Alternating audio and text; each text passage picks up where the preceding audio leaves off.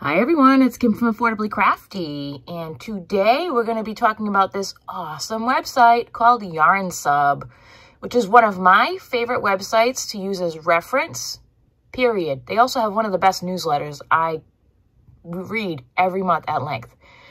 If you're new here, hi, my name's Kim, and my channel is all about teaching you how to stretch your craft dollar and be affordably crafty. Please like, share, and subscribe.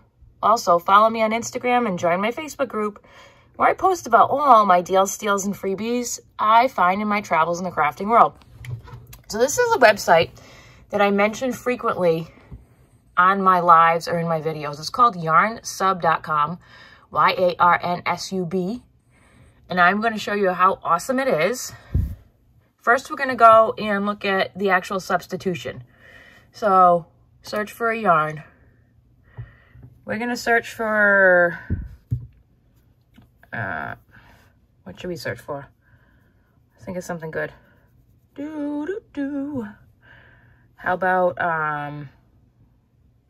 oh, okay.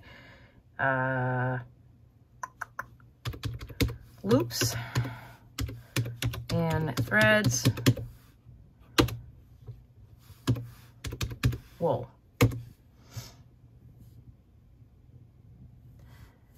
Did I mean? Which one did I mean? Let's go with,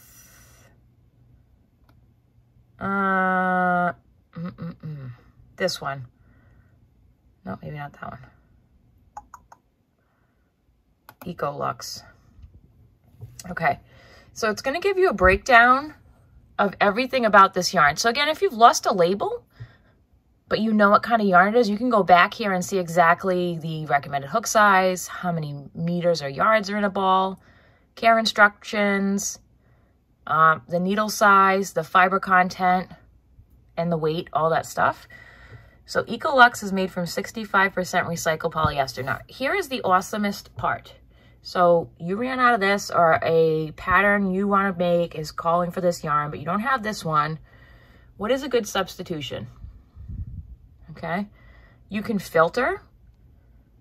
So if it's a wool yarn, you want to use a vegan yarn, you can do that. You can take out animal fibers, which is wool, etc. You can take out animal derived, silk, etc. You can take out synthetics if you don't want to have the old plastic. You can even search by dollar signs. Okay, so you go down. The best match here is Lion Brand Respun Thick and Quick. See, it says 93% match. Let me get my little pencil here. It's a 93% match. It's telling you that it's only $1. It's a good match because these are all the reasons that it's good. But these are the differences. It's less dense, comes in a different yardage in the balls. For each ball of the original, you will need 0.37 balls of this. So this has way more yardage. This only comes in solid colors. Now let's go down a little bit. The next match is 92%, and that's Lion Brand Thick and Quick. Keep going down. You get a 91% match, 90% match. So it's going off of all the characteristics of the yarn, if that makes sense. You can also go here, most popular brands. They have a whole list here. These ones in bold are the most popular. And then there's some other ones here that are somewhat popular. And then they have a whole alphabetized soup to nuts down here. All of the kinds of makers of the wool, right?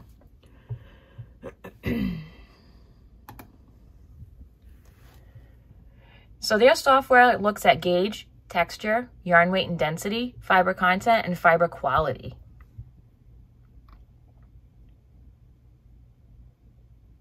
If a yarn has been discontinued, you won't find it offered as a substitute anymore.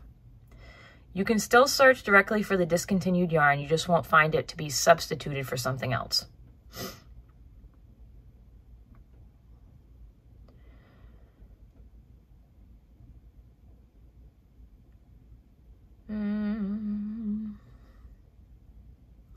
So you're not searching by individual colors.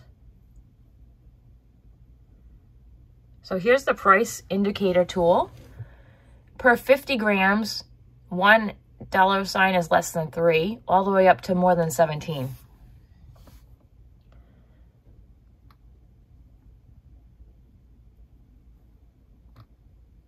Okay, so this is how basically Yarn Sub works. Let's go back to the main page. Yarn Sub. Okay, this is a really awesome newsletter, the Yarn Geek newsletter, Yarn Geek's newsletter, not affiliated with Ginger, Focalies. You can also go on here and look up past newsletters. So here's a new article. Tunisian crochet, could it help make clothing more windproof? So you can come on here and you can read that. This was out of a newly published book.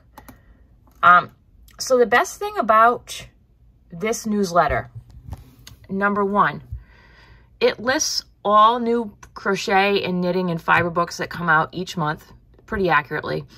2, they have an extensive list each month of new and discontinued yarns by manufacturer. And they also have some pretty interesting articles in there. You can also go on here and you can look up knitting and crochet books published in and just click on a year. What kind are you interested in? I'm going to go with only crochet. There's 56 matches. 83 knitting books for 2021. Only crochet. And then you can scroll down and see what came out this year for big crochet stuff. Like here is the crochet activity book that I featured in a review on my channel. So this is a great resource website. Again, this is yarnsub.com. Let me know if you've used this before and what you think of it. But yeah, I just wanted to share this great resource.